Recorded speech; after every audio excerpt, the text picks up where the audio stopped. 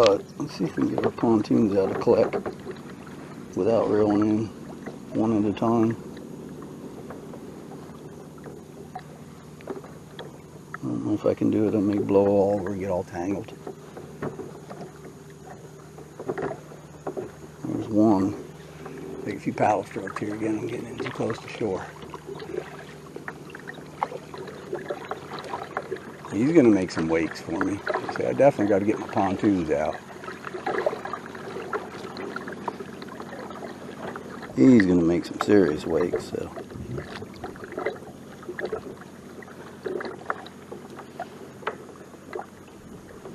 I'm just going to go out one click. That usually helps quite a bit. This one here is always hard to get in. There, okay. I don't think I got too tangled up on my lines either.